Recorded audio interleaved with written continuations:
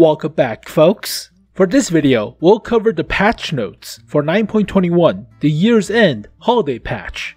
Now, disappointingly, it's not as grandiose as last year's patch with the Swedish vehicles, so no influx of 19 new vehicles, or the HD maps conversion, or the Polish vehicles, or the holiday ornament system that we had last year. Nothing came out of that. So for this year, we're getting 3 heavy tanks for the French, and the replacement for the FV217 1A3, and a new map for Grand Battle Mode for Tier 10s, and that's pretty much it. So 3 new vehicles, 1 switch, 1 new map for Tier 10s. Wonderful. So basically, the poodle is the cash grab, obviously. Where's the Polish vehicles? Lies, deceits. So here is the new map called Klondike, so like the bar, but it is basically American Northwest. So you get to play with a snowy map, 1.4 kilometer by 1.4 kilometer, like the castle map, but it's snowy. Also, it kind of reminds me of the old Northwest map with the plateau in the middle, but this map doesn't have the plateau, doesn't have the railway at the north. So basically Campfest, like the normal Grand Battle Mode. But what happened to front lines? What happened to defend Normandy with the gigantic cannons or stuff? Nothing came out of it. Damn it. So yeah, it still represents a very key aspect of tank development, and that is, if you have view range, if you have camo, you're basically OP. So these game modes are not meant for super heavy tanks without cover. So you get sniped at from across the map and there's no cover. As you can see on the maps, that's Death Valley. If you have a view range, if you have the camo, that's Death Valley. High explosive anti-tank shells, you'll get pierced. Oh god. So play medium tanks, play light tanks with view range. Quagmire. And tank destroyers mostly. But here are some map changes. So no more mountain goading on the following maps. So no more boosting. Alright. And here are the HD reworks, 15 vehicles. What's also surprising is this is technically the last HD rework. Hooray! Celebration! So the last vehicle that hasn't been converted into HD is the AMX 40 and the Type 98 Kini Otsu, but that's only for press accounts. That doesn't count. So the last vehicle is AMX 40 without HD remodel. But yeah, disappointingly, the Duck is surprisingly the last vehicle to be converted into HD. There are talks of bonus camo or something, like a yellow camo for this vehicle, for a joke, for the last HD rework, but I don't know, Russian forums, funny stuff, I guess.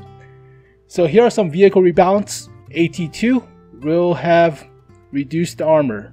No specifics, but yeah. I mean, 200 millimeters, was it?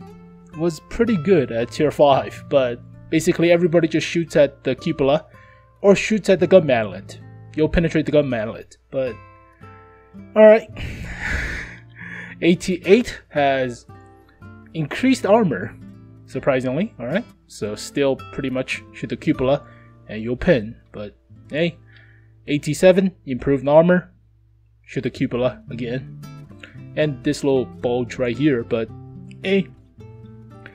But for the box Churchill gun carrier, they buffed the 32 pounder. So they buffed the penetration, buffed the damage, but nerfed the reload time for all those vehicles with the 32 pounder. The AT gun 32 pounder, not the Carnarvon, that's different, I guess. But they buffed the damage, they buffed the penetration, nerfed the reload time to balance out the DPM, but same goes for the AT-15, so buff the penetration, buff the damage, nerf the reload time, yada yada. Same goes for the Tortoise with the 32 pounder, so yada yada, but you mostly use the L11A1, right? The 100 L11. L1A1. You wish that was L11A1. So the FV217B1A3 gets replaced with the FV217, the Badger, but there is only one HD picture of the Badger, and that is on the Klondike map with the red house in the back, but they said that they increased the frontal armor of this thing, improved the mobility a little bit, increased the alpha, decreased the reload time. So originally it was 3,700 DPM or something with 420 alpha, but I will try to do the leak video for this vehicle, but they're constantly changing the stats of this thing. So yeah, it's currently still being tested, but it is based off of the Conqueror chassis, and currently, before the change to the stats, the lower plate is the same as the Conqueror. So basically, like the Super Conqueror, shoot the lower plate, you'll pin. But this thing has a lot of DPM. Not as much, well, maybe not as much as the STRV 103, but hey, 3,700 without a rammer, that's a lot. So yeah, every 6 seconds, 420 alpha. That's a lot. So for the VK4502P OSB, increased suspensions, low capacity, doesn't mean much. It's the upgraded tracks, not the stock one, so you cannot bypass the tracks for the gun, so you still have to research the tracks, then the turret, then the gun, so bleh. Type 61 has HD model, but on the gun depression for the rear, it got nerfed from 5 degrees to 3 degrees. So yeah, no gun depression at the back. Same goes for the 90mm. So be aware, but the main problem with the Type 61 is you don't have that much shell. Like 20 rounds, 30 rounds. It spams a lot. It's very quick to reload and shoot, but you quickly run out of shells. Whereas the Type 74, the STB, has a lot more rounds, like 40 rounds or something, but hey, that's the problem with this tier 9. But alright, so finally we get the second line of French heavy tanks with conventional turrets. So the revival of the AMX 65T, the AMX M4s, model 1951, 54, but disappointingly, in my honest opinion, they're basically M4s at tier 9 and tier 10, but there's no AMX 70T or the SEAM 220 tons. So nothing crazy, but yeah.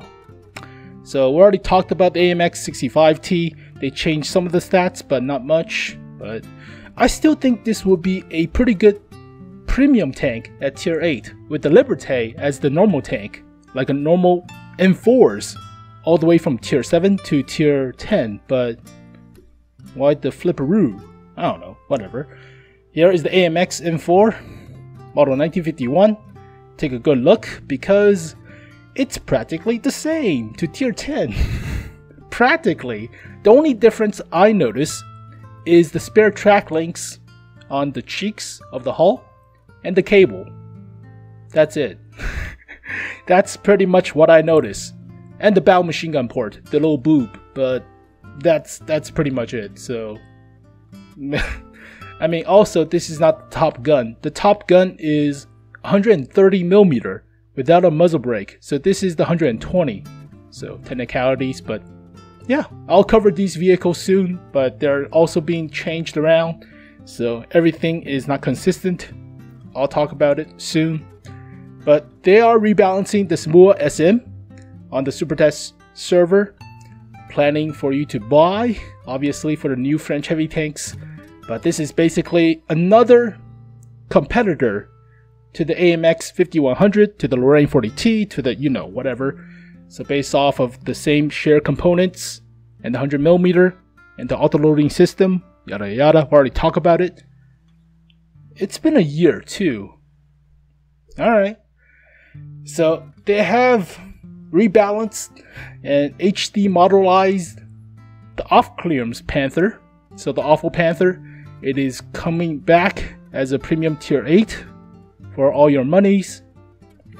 What's funny is that they could have given you this tank for free if you already have the Spielpanzer 1C or the RU-251 back then, but nope, you are going to buy this thing with actual money. So it's not like the current Switch with the Foch 155 with the FV217B where you keep the vehicle. For tier 8s, you don't keep them. They take it back. They HD modelize the vehicle and sell it back to you like Lorraine 40T, and you'll buy that shit up because, I don't know, you're supposed to be pissed. You're supposed to be pissed that they already took away this vehicle and just sell it back to you for money. It would be so funny if they actually HD modelize, that's not a term, the T50-2 and sell it as a premium tier 6. Originally it's a tier 5, but with the new matchmaking it should be tier 6, but still, yeah. I wouldn't even be surprised if that day comes with the T50-2 comes back, but oh well. Carnarvon AX on the Super Test server. Basically the old Carnarvon. Actually the second old Carnarvon with the Action X turret. But they put applique armor on the cheeks, similar to the Conqueror. And they're going to sell it as a premium tier 8. Because nostalgia? Well, nostalgia is the original Centurion Mark III turret. Not the current version, but they... that only lasted a year, I think, for the Action X Carnarvon. Without the, not this version, but the original Carnarvon. Not the original Carnarvon, but the intermediate Carnarvon. But that only lasted a year, right? I don't know, but still. High tier British heavy tank trainer. There you go. Wonderful.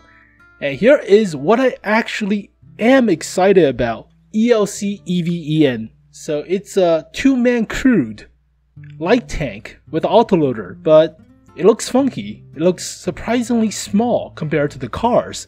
It's only 2-man crew. So if you get high explosive and those 2 crew members die, the whole tank is knocked out. Alright, fine, but it should have a 75mm or a 90mm. I think it's a 75, but it's going to be a premium tier 8, so there will be a slew of tier 8 light tanks as premiums. But yeah, pretty interesting to see this vehicle. At least it's different. At least. So good news, everyone.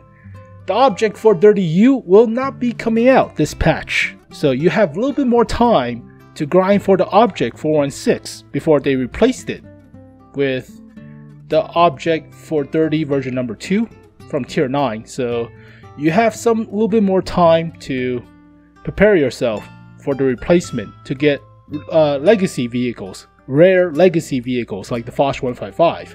So good news. All you have to worry about right now is the 1A3 replacing with the Badger. So alright.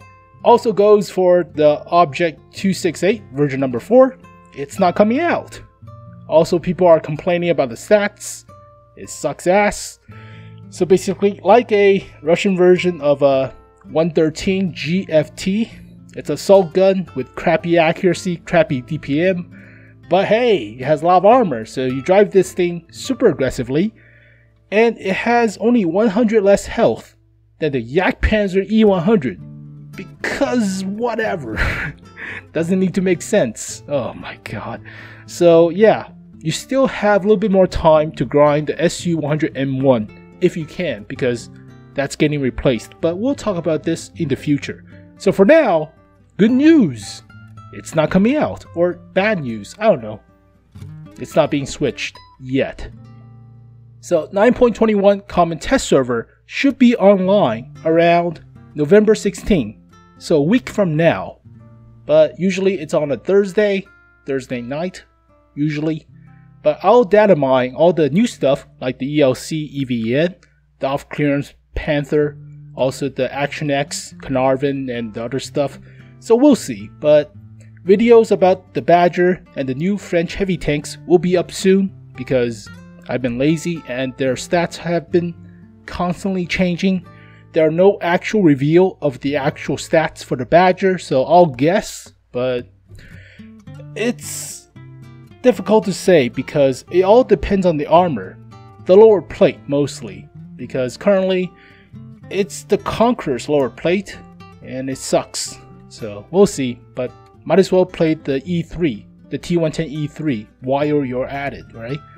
But I've been swamped with the Black Marathon on the North American server. So currently we have the Schwarz Panzer 58, the Black T34s and IA6s, and we have marathons for all of them. It's taking a lot of time, and holy crap, there's a lot of gold shells. Everybody wants to win, just fire gold shell. Oh my god, only 7 wins, and Jesus Christ, it took me like 3 hours. So it's a curse of having good events, I guess, but I have a lot of stuff to do. So there you go, folks. I'll post the link to the actual patch notes, like the whole wall of text, patch notes, in the description below. So you can go and chew on that cardboard. But yeah, this is basically an illustrated patch notes video, I guess. So a little bit better to digest, if you will. But thank you guys for watching this video. Hopefully you guys enjoyed it. I'll see you guys next time. Peace.